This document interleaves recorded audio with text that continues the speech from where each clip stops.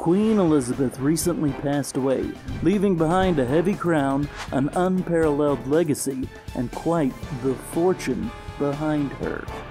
It should go without saying that the Queen of England was massively wealthy. While you'd expect all of that to be her royal wealth, she actually had a substantial private wealth as well. Aside from the incredible fortune a royal has access to, Queen Elizabeth had several sources of income that brought in quite a sizable chunk of cash. She was said to be worth somewhere in the neighborhood of $500 million at the time of her end. A good deal of this wealth came from trusts, portfolios, and land, primarily the Duchy of Lancaster. She then inherited a sizable fortune when her mother passed away in 2002. All of this won her the Guinness World Record for richest queen in the entire world. As far as her queenly assets go, being English royalty is no joke.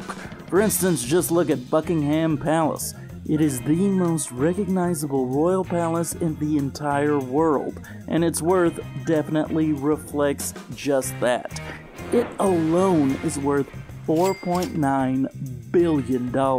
People still travel from all around the world just to catch a glimpse and a selfie with it. It has likely paid for itself 20 times over by now, if not more so. The palace also has several pieces from the famous Royal Collection, one of the finest art collections in the entire world. The entire collection was shown via the Queen's Gallery, a rotation from the collection. It is said to be worth, by itself, $5 billion.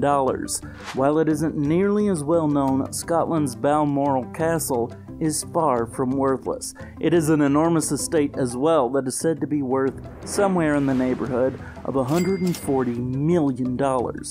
It doesn't bring in quite as many tourists, but it does look much more likely to repel a medieval French army if one of those travels in. Then there are the crown jewels. The country's most precious objects include over 23,000 precious gemstones. First, we have the coronation regalia that are all the ceremonial objects used to symbolize the monarch's power. Then there are the crowns, like the St. Edward's crown, which is only used at the crowning ceremony itself. Then there's the imperial state crown, which is made of gold and has been set with 2,868 diamonds, 17 sapphires, 11 emeralds, 269 pearls, and 4 rubies.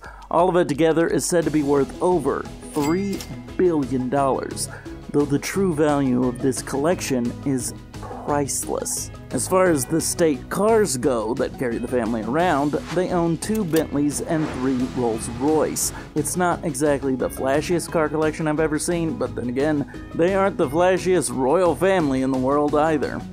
The inheritor of her fortune should be no surprise to anyone. Her eldest son will take on her entire fortune. Before the loss of his mother, Prince Charles was worth an estimated $100 million.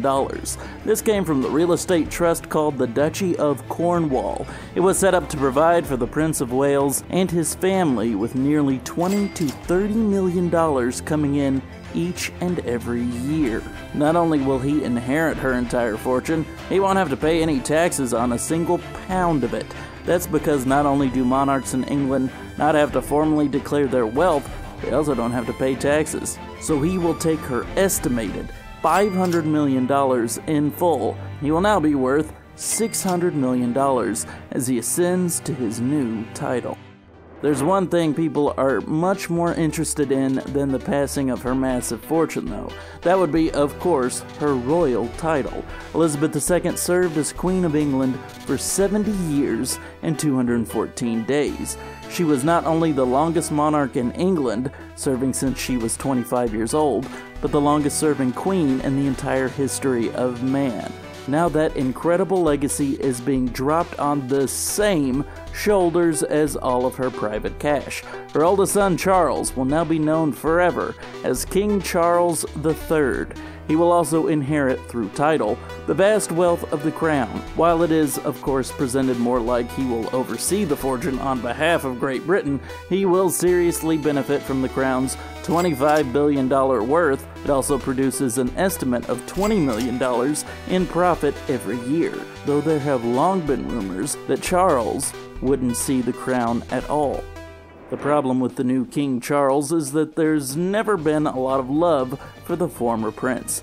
He has always awkwardly attended to his royal duties. Then there was his horrible marriage to the incredibly popular Princess Diana and the subsequent divorce. Most people never got over it and kinda hoped his son William would leapfrog his dad and become king.